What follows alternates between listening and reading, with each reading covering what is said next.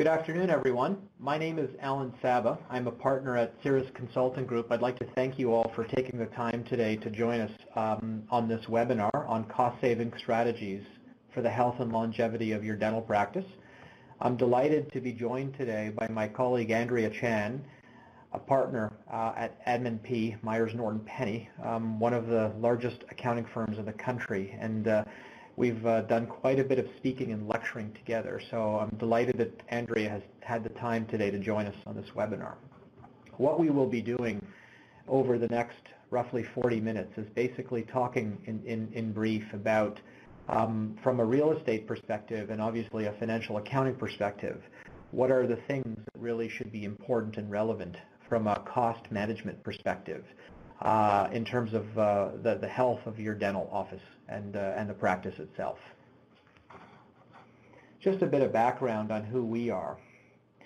Cirrus Consulting Group was founded in 1994, roughly 23 years ago, initially by a group of dentists in Western Canada. And so since then, we have migrated to setting up our corporate offices in Toronto, and since inception, we've negotiated over 10,000 dental office leases. On an annual basis, we represent roughly 1,000 doctors. We have a wonderful in-house legal leasing and consulting group.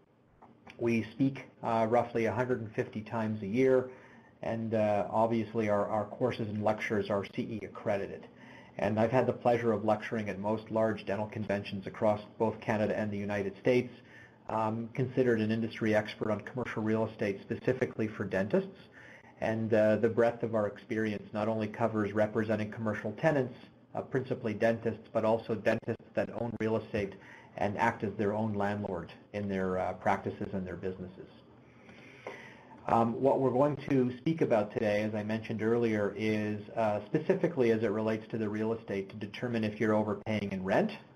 One of the areas of key concern, obviously, on most practice profit and loss statements is the fact that rent is one of the three largest expenses, aside from payroll and sundries. And most doctors essentially don't really technically understand how base rents are set, whether you're in Toronto or Halifax or in the West, and ultimately as well what constitutes your operating costs or your triple nets. I'll talk a little bit about how to identify risks that are found in most dental office leases and how to prepare for a negotiation so that not only do the non-economic considerations get addressed, but that the rent rates are carefully understood and negotiated at the time of the renewal. And then lastly, one of the most significant questions we get here at the firm virtually daily is basically questions on operating costs or common area maintenance or triple nets. And very few doctors really understand how these fees are calculated by landlords and never audit, never reconcile, and they simply pay them on a monthly basis. And so we'll speak a little bit about operating costs. And then finally, to talk about what lease negotiation strategies are, and principally how having the right lease agreement in place is a key attribute pre-sale. So for any of you that are on the webinar today that are contemplating a sale of your practice within the next 3 to 5 years, essential that you have a close look and review of your office lease agreement so that you can ensure that when you sell the practice, the lease is an asset and not a liability through the sale process. Question that we generally ask, interestingly, it sounds like a fairly simple, straightforward question, but it actually is not, in that we ask ourselves constantly, what is a lease agreement? And after debating this for many years, we've come up with one very basic, simple answer, that a lease agreement is fundamentally a check. And generally, we've understood that this is, will represent the largest check that you all will write in your professional careers.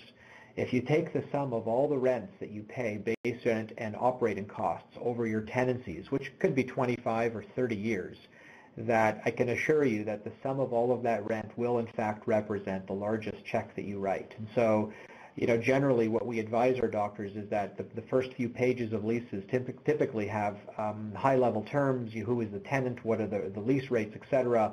But then the 50 or 60 pages that accompany that first or second page are principally essentially spelling out the legal terms, the covenants that you will be governed by.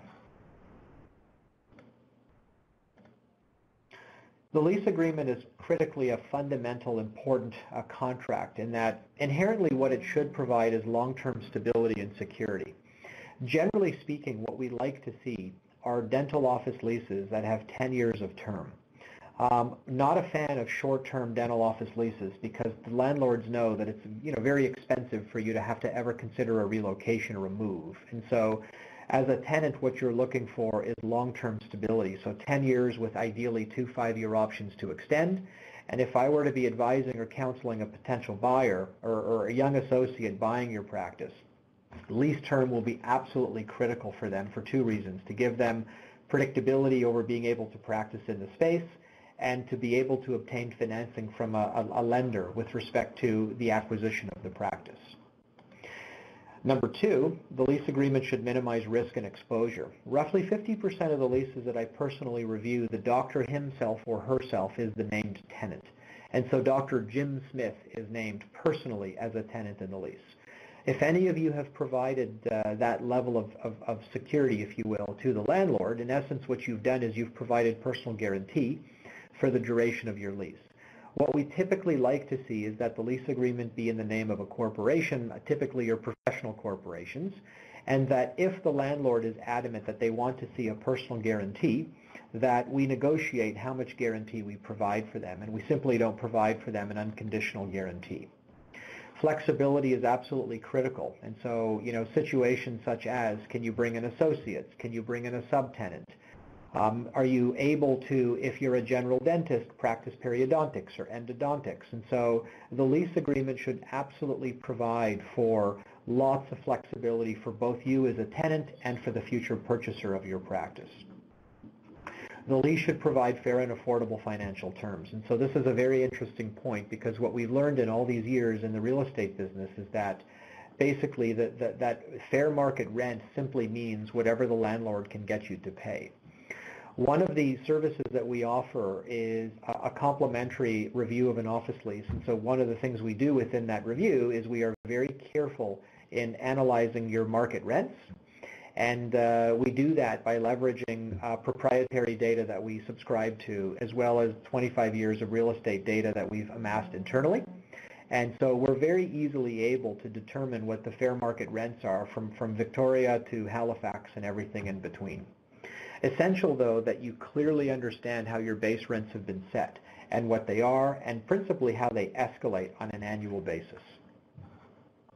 And then lastly, the lease agreement should enhance your ability to eventually sell your practice. And as I mentioned earlier, if you're contemplating a sale within the next 3 to 5 years, essential that you start to look at every part of the practice now to determine what impacts they will have on the value.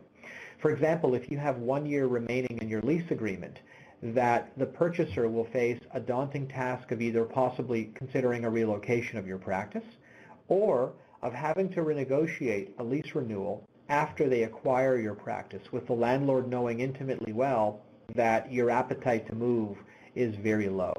And so typically what the young buyer or young associate doctors are looking for is lots of lease term. And so if you're contemplating a sale, have no concerns about signing a 10-year lease, bearing in mind that it needs to be structured well. With respect to general dentistry and general practices, there are principally 3 key components to determining practice value. Neither Andrea or I are practice brokers, nor do we basically portray to be brokers. But in essence, what we've learned in all of the years with general dentistry is that the 3 key components to determining practice value are principally, number 1, the equipment. So what is the equipment worth in its depreciated form? Number 2, the goodwill, so your charts. And number 3 is your location. And my apologies, doctors, as I am slightly biased, that I would argue that the location is a significant part of the value.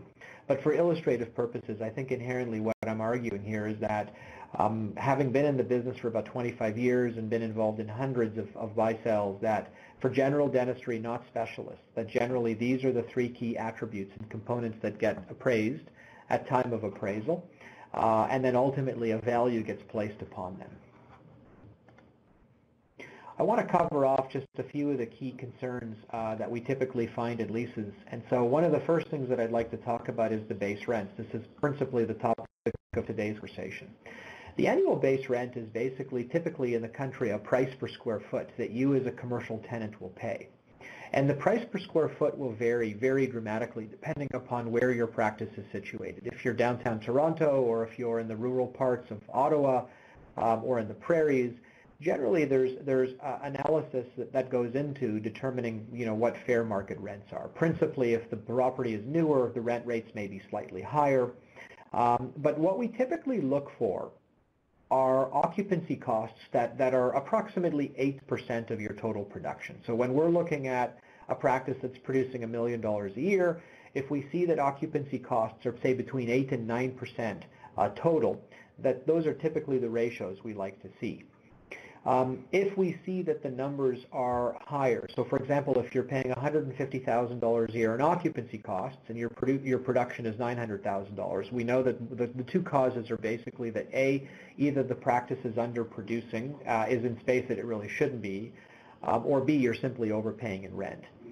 For those of you that have built out practices and basically received a construction allowance or a tenant inducement, an improvement loan, if you will, please know that that's not free money, and that generally what landlords are doing is they are essentially incorporating that into the calculation of your base rents. And so if you were looking at a space, for example, that was $25 a square foot 10 years ago, and the landlord was basically willing to provide you with a $100,000 improvement loan, that generally what most do is they recapture that loan through the increase of your base rents. And so very, very important to take a very close look at the price per square foot, because if you in fact took an inducement loan, a construction allowance if you will, and that was somehow factored into the calculation of your base rent, then you've been basically paying the landlord an extra $1 or $2 or $3 per square foot over the years that you've been a commercial tenant.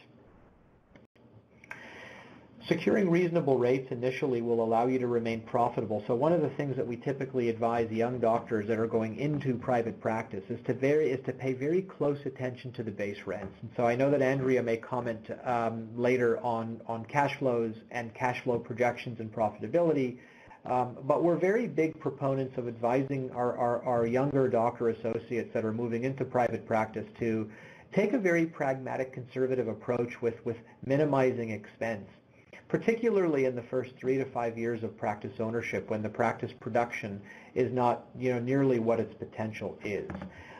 For those of you that are in leases, pay close attention to your escalations. And so the escalation is the annual increase in rent. Typically what I like to see in the annual escalation is that the escalation is a percentage typically attributed to CPI or the Consumer Price Index. But unfortunately every day in the practice here what I see are leases that escalate by $1 a square foot or $2 or $3. And if you calculate the percentage of the escalation annually, if it's greater than 3 or 4%, it's unreasonable, and the landlord is basically taking advantage of you as a commercial tenant. Protecting rental rates and unreasonable escalations by caps are absolutely critical. And so generally what we find is that in the options to renew provisions, and so this is the provision that allows for you to extend your tenancy as a commercial tenant, that there's a sentence in the option provision that states that the rent calculated will not be less than the prior year of term.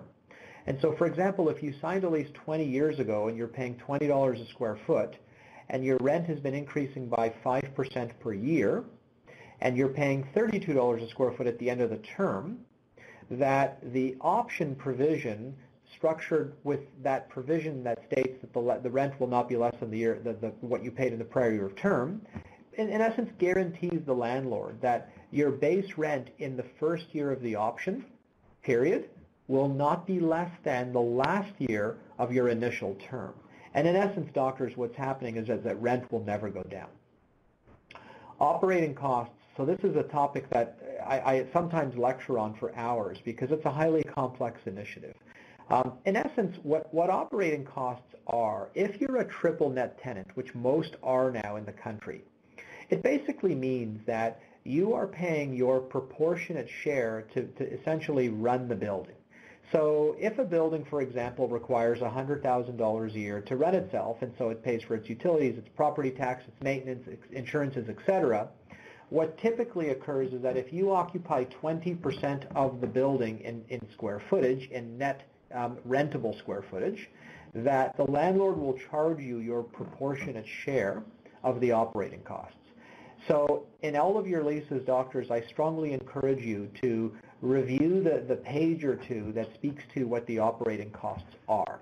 Because unfortunately, in many office leases, landlords include administrative fees and other expenses that quite frankly have no bearing being in the lease and being borne by its commercial tenants.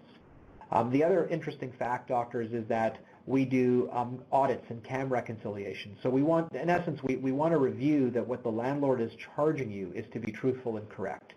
And unfortunately, there are a number of situations after we have completed a reconciliation or an audit where we find that the tenant is overpaying in occupancy costs. And so my second bullet there is critical, in that what we do in our leases is we include what we call an audit right, or a right to review the statements. Typically what happens now is that each of you will receive a one-page document from your landlord that will basically give you a high-level summary of what the operating costs are. Every 2 to 3 years, it's actually very good practice to basically audit that one-page summary to ask the landlord for proof that, in fact, the costs have been incurred and that, that they're legitimate and that they're simply not put on a one-page summary document. Unreasonable operating costs being charged by the landlord. So I thought I would just increase some of the examples. Are improvements made to increase the property value. So if the landlord is basically redeveloping or improving the aesthetics of the property to essentially drive the value of that asset up, that's really an unreasonable expense for them to pass on to you. Building repairs or replacement of structural components. One of the things that I often hear from doctors is that the landlord is upgrading support columns or heating and air conditioning systems or elevators that really are structural and major repairs that should be borne by the landlord. Real estate broker commissions. Interesting also that every year, if you're in a strip plaza or a building that the landlord is hiring a real estate brokerage to negotiate lease renewals, they're paying commissions to those commercial brokerages based on the price per square foot and the term and the amount of square feet that the tenants are renewing for.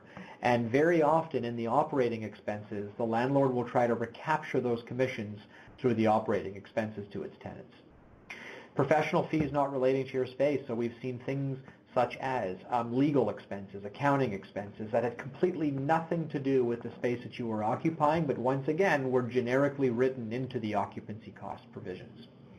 Interest on principal payments on mortgages or debt costs, unless clearly it is stipulated that your debt or your tenant improvement allowance is part of the operating costs, or triple nets or CAMs.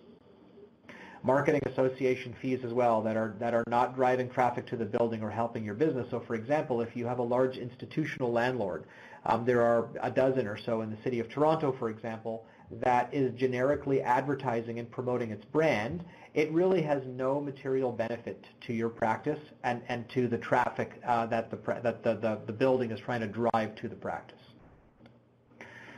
CAM charges fluctuate from year to year. I mean, this is something that we've heard, again, many doctors complain about. Why aren't they fixed and why isn't it like my base rent? And so the reality is that their costs fluctuate every year to run the building. And so it's perfectly reasonable and fair for your proportionate share of occupancy costs to change as well. And earlier I talked about the right to audit. And so this is an absolutely critical provision that we typically insert into every lease.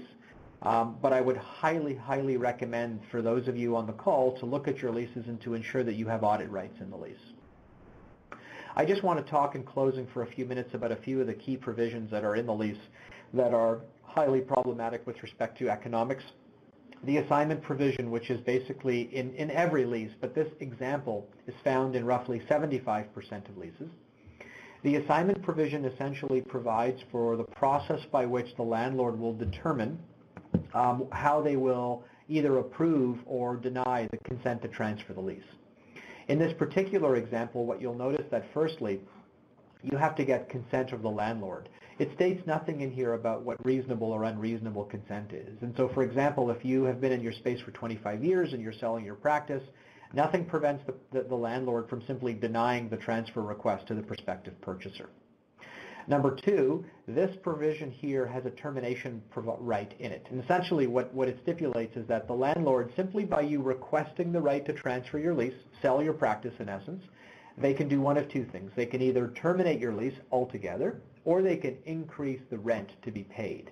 And so you can imagine that landlord termination rights are awful for dental office leases.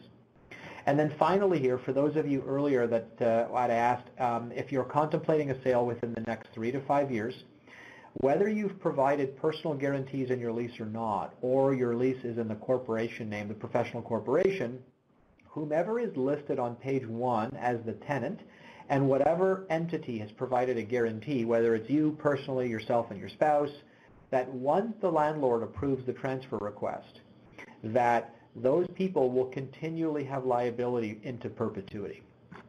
And that is absolutely critical that that gets carefully reviewed prior to ever going anywhere near a landlord with respect to trying to sell.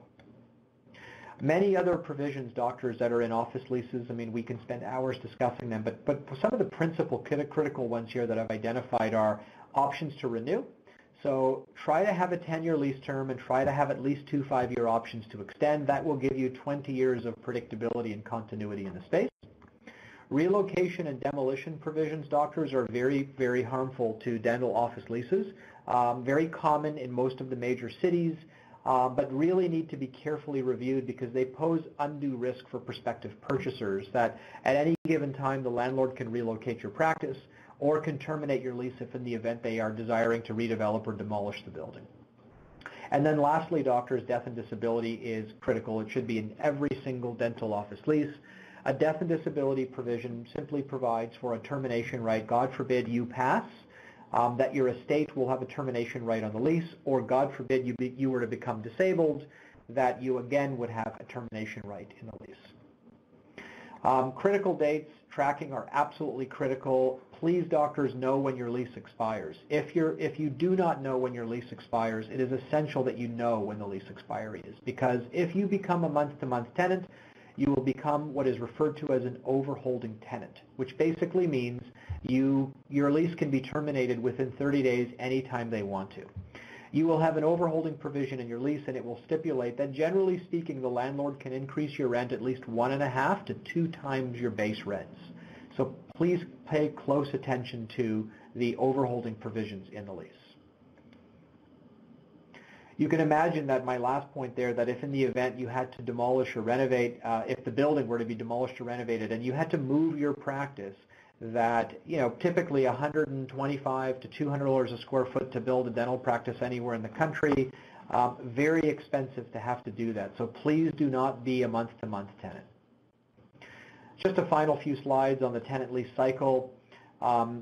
My apologies is that it's not appearing well on screen, but in essence, the spirit of this slide, doctors, is that when your lease is within 2 years of its expiry, that is the time for you to engage in discussions with your landlord or to seek professional help from an organization that can help you do that. The closer you get to your lease expiry, the less leverage you will have. We have a complex 7-step process that we typically guide our clients through. I'm not going to spend too much time on it, but basically for those of you that are contemplating, negotiating your leases on your own or soliciting the help of a professional, just ensure that there is a complex and a very disciplined approach to representing the commercial tenant and to negotiating the lease. My final slide this morning is there is a service that we offer. It is a critical dates and risk analysis service. It has a cost of $1,495. We typically spend 3 to 4 hours analyzing your lease and then typically get on a call for an hour or two to basically run you through 2 things. Analysis on your base rents and to give you candid opinions on, are you underpaying, are you at market rent, or are you overpaying, etc. And that will go through the lease agreement cover to cover. One of our consultants would do that here at the firm. If any of you are interested in the critical dates and risk analysis, we're waiving our fees, so it is a complimentary offering for those of you that are on today's webinar. With pleasure, it would be our pleasure to review your leases and to run a real estate prospectus to talk to you about your base rents. I want to thank everyone for the time. I'm going to turn over to Andrea now at MNP to basically complete our webinar. Great. Thank you so much, Alain. So I'm going to switch gears a bit and talk about taxes. So as you know, in July, the Canadian government made the most significant amendments to the taxation of private corporations since the 70s. So today we're going to give you a summary of what those changes are and talk about some planning opportunities that you might want to take advantage of. We have a niche that specializes in helping dentists across the country save taxes. So this topic is very near and dear to our hearts. So in July, Finance basically proposed changes to the tax laws so that it will make it more difficult for business owners to income split using their corporation, including the multiplication of their capital gains exemption. They also did not want business owners to have the ability to defer taxes by keeping funds inside their corps. Finally, they wanted to shut down planning opportunities that allow shareholders of a corporation to convert income that would otherwise be a dividend or salary into a capital gain. So because we work with so many dentists, the Canadian Dental Association asked us to put together numeric examples as part of their response to Finance's July draft legislation. So here's an excerpt of that submission. We looked at the effect that this would have on incorporated dentists across Canada. And as a group, there are over 14,000 incorporated dentists in Canada, and we're expecting that as a group to lose about $216 million in cash as a result of this draft legislation. So the reality is, if you have a corporation, this draft legislation will affect you. Depending on your situation, everyone will be affected differently. And as a reminder, in Ontario, here's a breakdown of the highest rates of personal tax if your income is over $220,000. And they vary a little bit across the country, but this is a good baseline. So salary is taxed at 53.5%, ineligible dividends at just over 45%, and capital gains basically at about 27%. So these rates will be important when we walk through some of the examples and planning opportunities later on in the seminar. So as a result of lobbying and responses submitted to Finance, the government did amend the original proposal. So first, they committed to lowering the small business tax rate from the current 15% in Ontario to 13.5% in 2019. So unfortunately, this also means that the personal tax rates on ineligible dividends will increase by about 1%. So 45% that we saw in the previous slide to just over 46%. And on income splitting, Finance did acknowledge that the existing draft legislation on dividend planning is complicated. And they said that they will simplify the rules, and we'll see the new rules in the fall. So in a week or so, we should hear more. And hopefully we do see it this month, because these rules do take effect January 1st, 2018. So in Ontario, as an example, dentists are allowed to incorporate a professional corp with the dentist, their spouse, parents, and kids as shareholders. We aren't going to go through, the concept of hygiene companies and other structures today, just in the interest of time. But currently, when we're planning for our tax clients at the beginning of each year, we take a look at the amount of money they need for personal living and any major expenses coming up in the near future. Then we review each existing shareholder's tax situations before any payment from the PC.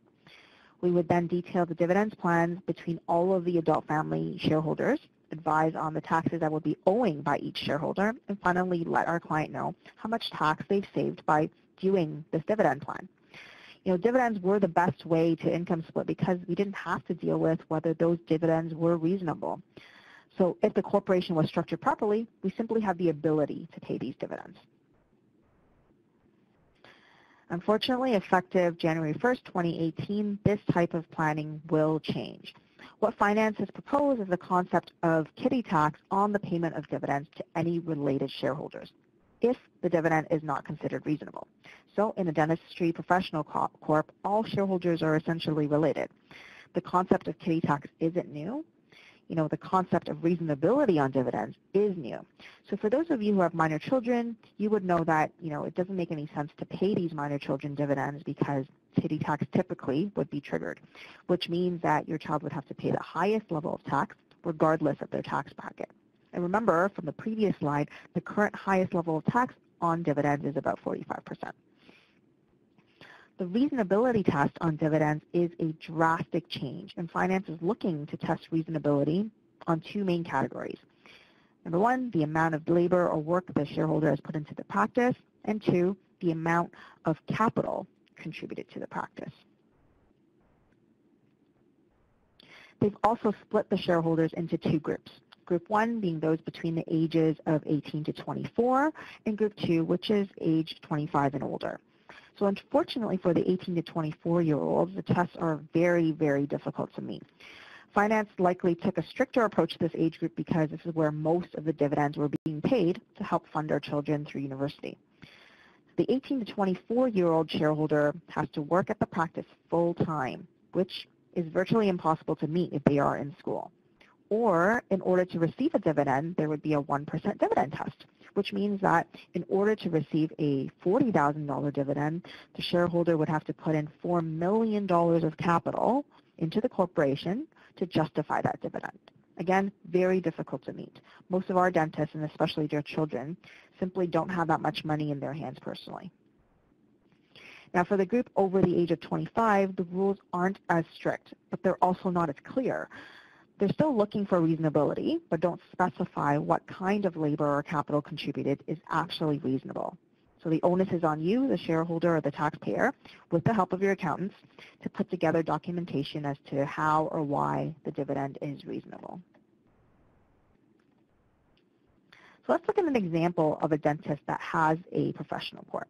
In the first column, right, if the dentist took out a salary of $200,000 from the PC and took the entire extra $200,000 dividend personally, they would have about $240,000 of after-tax money for personal living.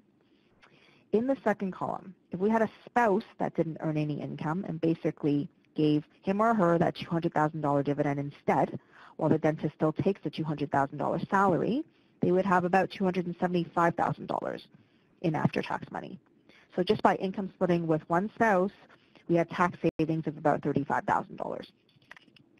In the third column, if the dentist has a spouse, a child, and two parents with no income, we're able to split that dividend between 4 shareholders. And in this scenario, we would end up with $319,000 of after-tax funds. I mean, this scenario translates into a tax savings of about $79,000 every year. So the draft legislation is looking to wipe out these specific tax savings.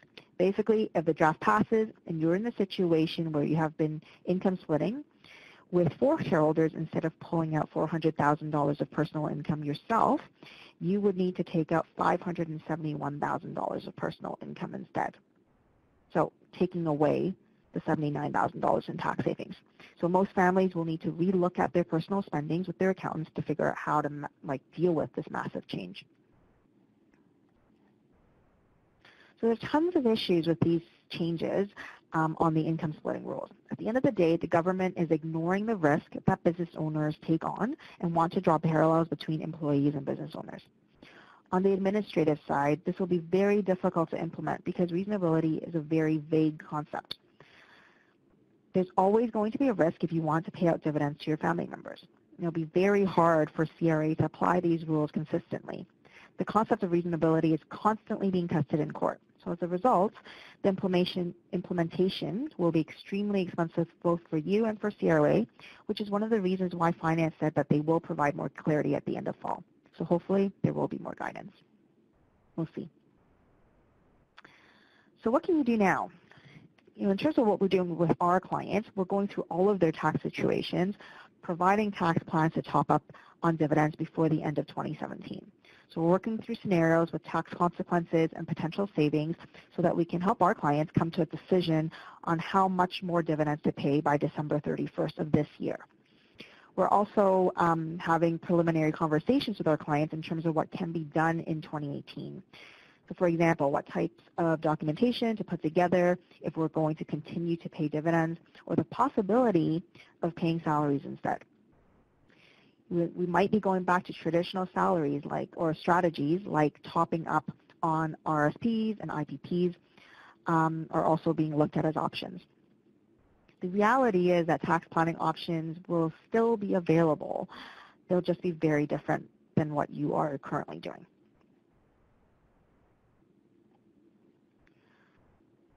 So your personal taxes will likely increase while you are still practicing. These rules will have an impact after retirement and finally on death as well. So with the help of your financial advisor and accountant, you will need to relook at your financial plan to figure out how to satisfy your personal spending needs, whether this delays retirement, and finally whether you will be able to take care of your beneficiaries the same way after death. One piece of good news related to the income splitting rules is that in October, Finance said that they will not be moving forward with eliminating the multiplication of the capital gains exemption limit. So huge effect for people that are looking at selling their practices. So step back for a bit. In July, the original proposal was that even if your professional corp is structured, such that your family members own the appropriate shares to use their capital gains exemption, CRA would still apply the 27% on the gain. So they're effectively ignoring the tax-free treatment. They've decided to drop that. So in this example, where we have a practice worth $3.2 million, and let's just say we have 4 shareholders that own the appropriate shares to use their capital gains exemption. So assuming that the professional corp meets all of the rules, we would be able to save about $850,000 of tax. Because of the October amendment, we can still do this. So keep in mind that your PC and your shareholders have to meet certain rules to take advantage of the capital gains exemption. And if you don't meet these rules, in this scenario, you'll end up paying $850,000 more in tax on sale. So current rules allow you to do it. You just need to make sure you're structured properly. In October, Finance said that they will be moving forward with the passive income rules in the 2018 budget.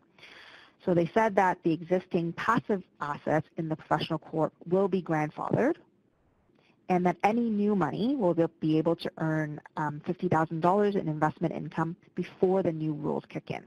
So unfortunately, because we haven't seen the draft legislation, there's a lot of uncertainty around how they're going to implement this. So we'll look at some possibilities over the next couple of slides. So if you look at the current system, the current tax system, it is structured so that the taxpayer should be indifferent in terms of where they're earning their investment income. So they basically pay the same level of tax whether they're earning the investment income in the corp or personally. The draft legislation, though, is looking to change that concept because Finance doesn't like that corporations have the ability to save more money by saving in the corporation, right? Instead, they want the taxpayer to be indifferent in terms of where they are saving their money, in effect trying to take away the tax deferral by saving inside a corporation.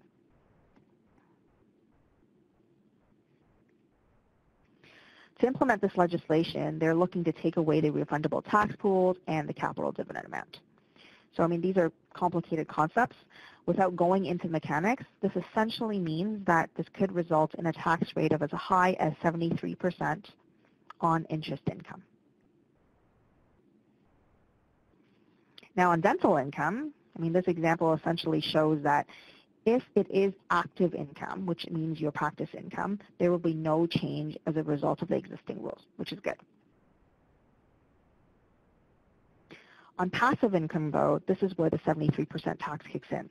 So currently, by saving in the corporation, you have the ability to defer as much as 38% of tax, which means that you have 38% more money to invest with if you saved in the corporation, because the small business tax rate inside a corporation is 15%, while the top personal tax rate on self-employment income is 53.5%. So the compounding effect is extremely powerful for retirement. If you look at the total wealth line, the draft legislation is looking to achieve similar total wealth, again, regardless of where you save your money. And they do this by removing the refundable tax pools. So as a result, this results in over 70% of tax. Now also keep in mind that this doesn't only apply to investment interest income, it also applies to capital gains. In terms of planning, the key thing here is that Finance did specify the rules will apply on a go-forward basis. This legislation is going to be extremely tough to draft, and that's why we haven't actually seen the draft. Due to uncertainty, any planning today would be speculative. We would encourage you not to jump into any major tax plans now in response to the passive income piece of the draft legislation. Tax plans cost money, and they may not achieve the intended consequence once we have the actual legislation. Now, ultimately, when these rules come into play, we're expecting major changes in terms of how you plan to save for retirement. This will also change your current financial plan and your current tax plan. The reality is when we see the legislation, there will likely be tax planning you can do to offset some of these changes. In most circumstances, we would wait until we see the rules before we implement a tax plan. Now, on the sale of your practice, if the passive income rules pass, it will likely be very punitive to do an asset sale because the sale could be considered passive. This means that even without the ability to use a capital gains exemption, it could potentially be beneficial to structure the sale as a share sale. So the conversion of income into capital gains. This announcement in October is very good news. So in terms of background, in July, the government didn't like the ability for a taxpayer to structure their corporation to convert what would otherwise be a salary or dividend into a capital gain. The July draft legislation was looking to shut this down. However, the wording of the draft legislation had a whole bunch of unintended consequences that made it difficult for farmers to pass on the farm to the next generation and also result in double taxation on death. So Finance said that they were not able to go through with the change and will be drafting new legislation in the 2018 budget to close the opportunity. So what does this mean? For those who have large personal spending needs or large one-time expenditures, this is potentially a very good planning opportunity. If we look at a numerical example, we're essentially trying to take advantage of a difference between the 45% rate and the 27% rate. So for somebody that might need $1 million after tax to pay off a mortgage or buy a cottage or fund a couple years of living expenses, this plan could save about $450,000 in tax. And remember, it's time sensitive because this likely will get shut down in 2018 or in the spring 2018 budget. So with these major changes, many of our clients are asking whether incorporating a PC still makes sense.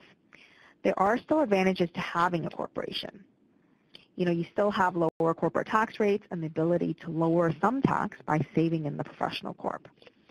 And since dental practices are saleable, it is very beneficial to be able to use your capital gains exemption. And the only way to do that is by having a PC.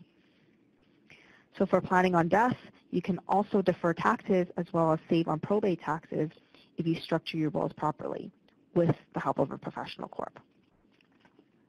Also remember that if you currently have a professional corp with a practice or savings or passive income inside, it will not make sense to move the assets out of the corporation because it will trigger taxes. So in summary, what happens now? Number one, revise your income splitting plans now because the new rules will take into effect January 1st. Consider capital gains planning to take out money on a more tax-effective basis as soon as possible. Again, we are expecting that this will change in spring 2018, so this is the time to do it. And finally, we are going to hear more on the passive income side in the 2018 budget. So wait and see what the draft legislation will say before you go into any major tax plans related to that. So thank you everyone for listening. Feel free to contact me if you like a consultation to look at your current tax plan or to look at potential planning opportunities available. We're more than happy to help.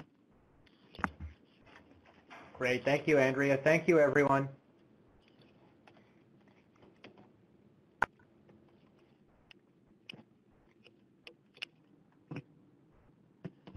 If anyone has any questions, feel free to, you can type it in the Q&A section there in the bottom right-hand corner. Andrea and I are available for any questions that anyone may have. Either that or you feel free to contact either of us directly. I think our contact details were listed here. I'll just pull it up on there we go.